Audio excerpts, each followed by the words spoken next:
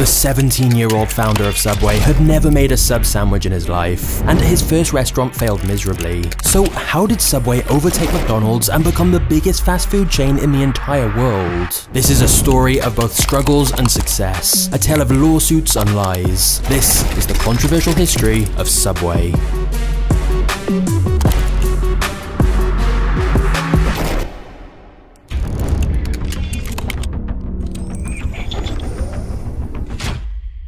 In 1965, 17-year-old Fred DeLuca wanted to become a doctor, but he had a problem. He was the son of poor Italian-American immigrants and earned just $1.25 an hour at a hardware store. So he had no idea how he was going to pay for medical school. He'd grown up in public housing in the Bronx, and his family barely had enough money to scrape by. But then one day Fred and his parents got invited to a barbecue at the house of an old family friend, a nuclear physicist named Peter Buck. From the size of his house, it was clear that Peter was well off, and so Fred decided to ask him how he could make enough money for college, secretly hoping Peter might give him a loan. Instead, Peter's answer was not what he expected. Peter said, "You should open a submarine sandwich shop."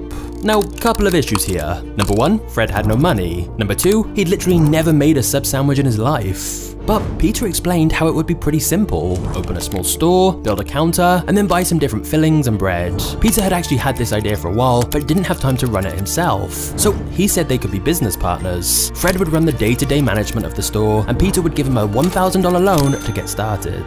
This was not how Fred had expected this family barbecue to go, but he was now in business. Unfortunately, it was a business he knew absolutely nothing about. But still, in 1965, 17-year-old Fred used that initial loan from his new business partner, along with some help from his mother, to open his first sandwich shop. It was located in Bridgeport, Connecticut, although originally it wasn't called Subway. They named it Pete's Super Submarines. To drum up interest in their launch, Fred handed out flyers all across the local area, and on the first day of trading, they sold 312 sandwiches, costing less than $1 each. Unfortunately, after the initial hype in the first couple of weeks, sales started to fall. To make matters worse, when Fred spent money to run some local radio ads, potential customers couldn't even properly understand them because of his heavy Brooklyn accent. Fred's lack of business experience meant their sandwich shop was failing. In fact, by the end of Fred's first summer of running Pete's Super Submarines, he had just $6. For many people, this would be the point where the story ends. The business closes and they move on. But not for Fred and Peter. Instead, they made an extremely bold business move. Despite their first store in Bridgeport clearly not going well at all, they decided to open another restaurant to create the image of success. They figured if they had multiple locations, people would assume they must be doing really well and have great products. It was also around this point in 1968 when they rebranded to the much shorter and simpler name, Subway. Peter and Fred were so adamant the idea could work, they set themselves an ambitious goal of opening 32 Subways in the next 10 years. Both of them believed the key to success was visibility and marketing. So they made sure their next Subway restaurants were much more visible, prominent locations. This led them to their first profitable year, earning $7,000. Not a lot of money considering the work they put in, but proved this business could be profitable. So they continued to reinvest money into opening more locations and advertising. Subway was on the up, and their persistence was paying off. By 1974, this unlikely duo had grown from a single failing sandwich store to 16 different Subway branches throughout Connecticut. However, their expansion had caused a problem. Each of their restaurants were quite inconsistent in how they looked and operated. Depending on which Subway restaurant you visited, the experience could be very different, as they couldn't properly manage them all. And there was also another problem. They'd originally set a goal of 32 restaurants in 10 years, and with only 2 years left on that target, they were only halfway there. It would be impossible to hit their goal at this current rate. And then Fred had an idea that could solve both of these problems and make them more money for much less work. And it was this idea that ultimately transformed Subway into the biggest fast food restaurant on the planet.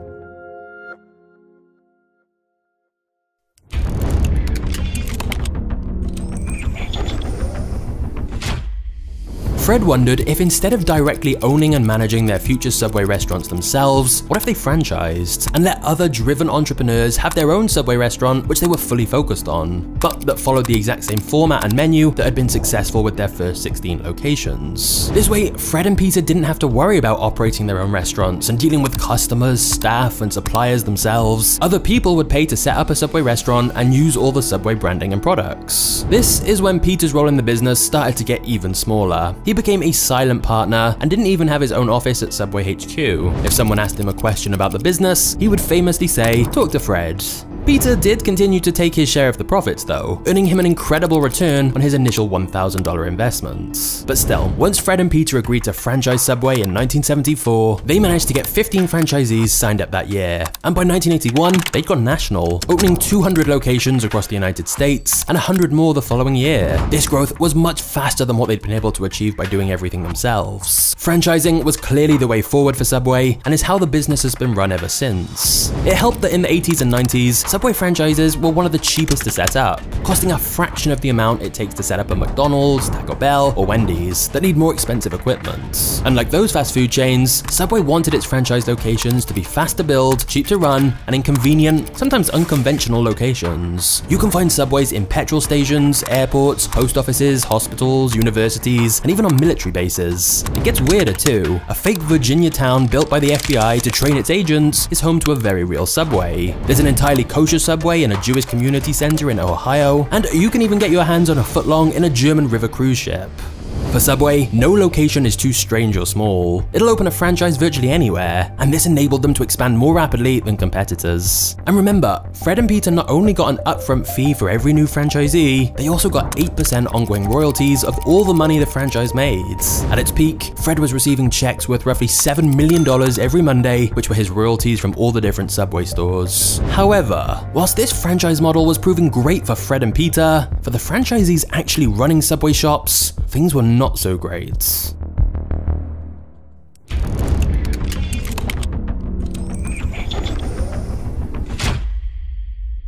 Fred had an extremely hands-on approach and was known for micromanaging his franchisees. In fact, it's claimed Fred had no personal boundaries at all and reportedly felt like he could come onto the wives of franchisee owners at Subway conventions because he believed their husband's success was all down to him. One business associate claimed, if you wore a skirt and had a pulse, he would chase you. Meanwhile, many franchise owners had accused the company of defrauding them or tricking them into binding, uncompromising contracts. In 1998, 40% of Subway franchise owners said they were just getting by and making a few dollars. Part of the problem is that Fred was so keen to expand Subway and open more stores that it was very common for them to set up multiple Subways in a small area, making it very difficult for one restaurant to make much profit because there was just too much competition. When asked about this, Fred said, "It bothers me that people lose money, but I don't lose sleep over it. This is America." The Subway sales team who signed up new franchisees also seemed to be quite targeted in their sales approach. A former Subway executive said 30 to 50% of franchisees are immigrants, and many struggled to understand the complex contracts they were signing because they were written in their second or third language. When one Subway exec suggested maths and English comprehension tests to check franchisees fully knew what they were signing up for, Subway's management rejected the idea. For many of Subway's sales executives, all that mattered was signing up more and more franchisees. It didn't matter if those people understood the risks and costs they were taking on. One ex-Subway employee even said, "I've seen over 300 franchise agreements, and Subway's is the worst." In fact, some of the contract terms were even declared illegal in certain US states. It gave Fred the power to seize any franchise and its assets if he wanted to, stated he could set up franchises close together, making the restaurants fight each other for business, and banned franchise owners from ever talking to the media.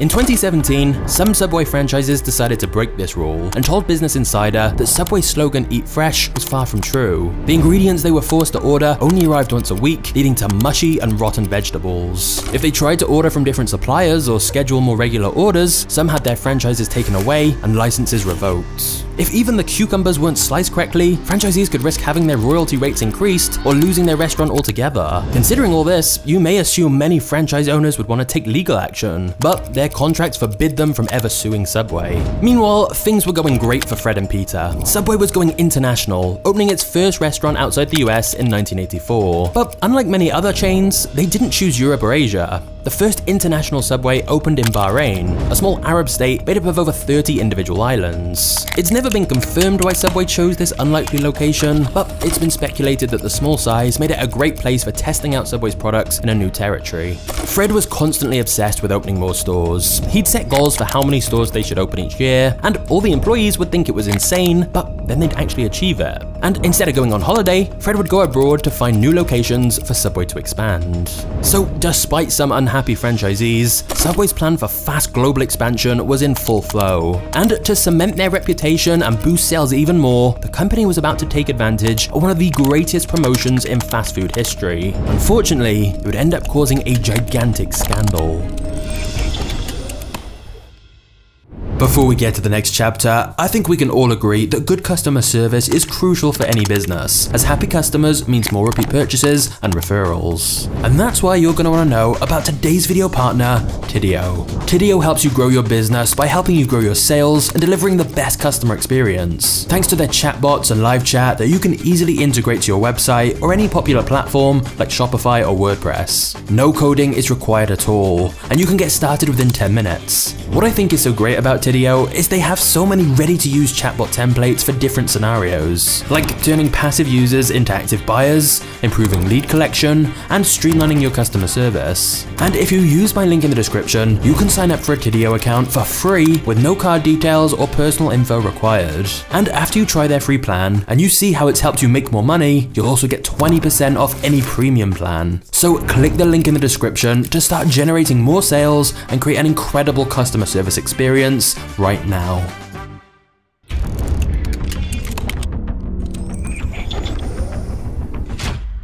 In the 1990s and early 2000s, Subway developed a key marketing strategy that made it stand out from the rest of the fast food crowd. It pushed the message that its sandwiches were pretty healthy. After all, the ingredients all looked fresh, they baked their bread on site, nothing was deep fried, and the customer could choose exactly what to put on their sandwich from ingredients laid out right in front of them. According to Subway, there are technically 4.9 billion possible combinations.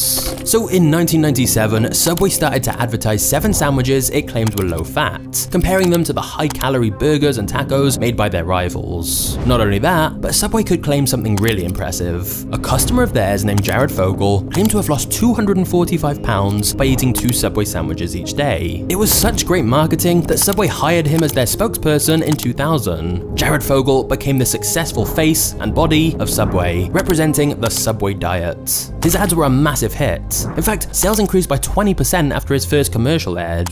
At one point, Subway's chief marketing officer reportedly claimed Fogle was responsible for up to half of Subway's recent growth. Fogle's Subway diet made him a celebrity, and he featured in Subway ads for over a decade, often holding up the giant pair of jeans he used to fit into. Jared Fogle was starring in TV commercials, boosting sandwich sales, and even meeting Oprah. Subway had seemingly hit the jackpot by finding this guy to be the face of their brand. And then, just about the absolute worst thing that could happen involving your company's spokesperson actually happened. In 2015, Fogle's home was raided, and they found explicit images and messages with young kids. He was convicted of possessing and distributing child abuse images and grooming and exploiting minors. He was sentenced to 15 years in prison. Subway abruptly cut ties with Fogle, and of course denied any knowledge of this. And to be fair, when I first heard this, my first thought was this was just really unfortunate for Subway, as of course they wouldn't have known. And having the face of your brand associated with something so horrific is a brand nightmare. However,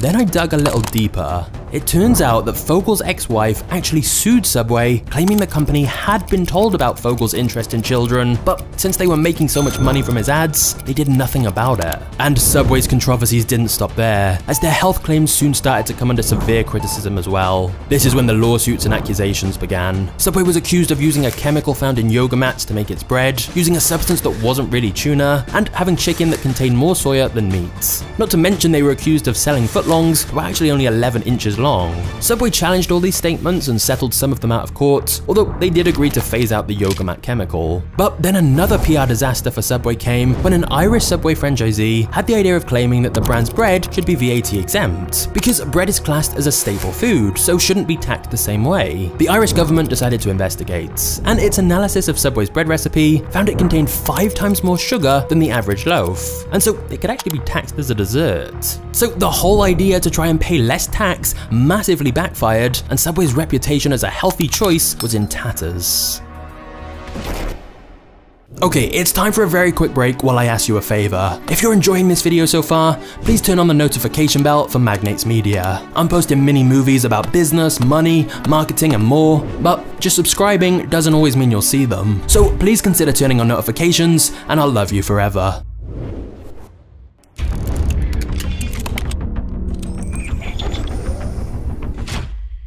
Fred had big goals from the very early days of the company, even back when it was called Pete's Super Submarines. In fact, according to their very first employee, Fred always wanted his company to be bigger than McDonald's and would never be happy until he achieved it. And by 2011, Subway had done it. Whilst McDonald's still dwarfed them in revenue, Subway was winning in terms of total locations. In 2016, the chain hit its peak with 44,000 locations worldwide, serving an estimated 5,300 sandwiches every minute. Unfortunately, Fred would not be there to see that, as he died of leukemia in 2015. By the time of his death, his net worth had passed $3 billion, and yet he was still incredibly frugal. One person even recalled him refusing to pay $2 for a bottle of water on principle. Whilst he was at times a controversial figure, there's no doubt he'd played the pivotal role in turning Subway from one failing sandwich shop into the world's biggest fast food empire. The problem was, he'd always refused to relinquish much power and control, and thus, when Fred died, there was no real succession plan, and nobody else understood the business as well as Fred had.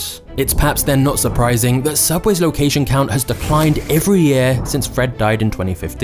Franchisees interviewed by Business Insider in 2018 claimed that 1/3 of its US locations are not profitable, and Subway's business model has been described as too big, too fast, creating too much competition with itself and making it impossible for every franchise to make a healthy profit. Fred's lifelong obsession with expansion had perhaps gone too far. Plus, whilst other fast food restaurants were innovating their menus and locations, Subway without its original leader was now stagnating. Not to mention that Subway had lost its crucial marketing tools like Jared Fogle and its perceived reputation as a healthy choice. In fact, one journalist tried the Subway diet in 2016, eating the lowest calorie sandwiches twice a day for a week, and at the end of it, they claimed Subway will never again be on the cutting edge of health, at least not for a very long time. Plus, the various lawsuits about mystery meat and weird ingredients had damaged the brand, prices were rising considerably, and the connection to Jared Fogle was hard to fully shake off. In other words, Subway seems to be on the decline. Of course, they're still an absolutely massive fast food chain making a lot of money, and still have plenty of time to turn things around. But what the next chapter of the Subway story holds still remains to be seen. Now, if you thought the journey through Subway's history was interesting, just wait until you hear the story of KFC, and how Colonel Sanders got into a shooting match with one of his competitors, and then ended up suing his own company. It's ridiculous, honestly, but go watch it right now and see for yourself. Just click the thumbnail on screen.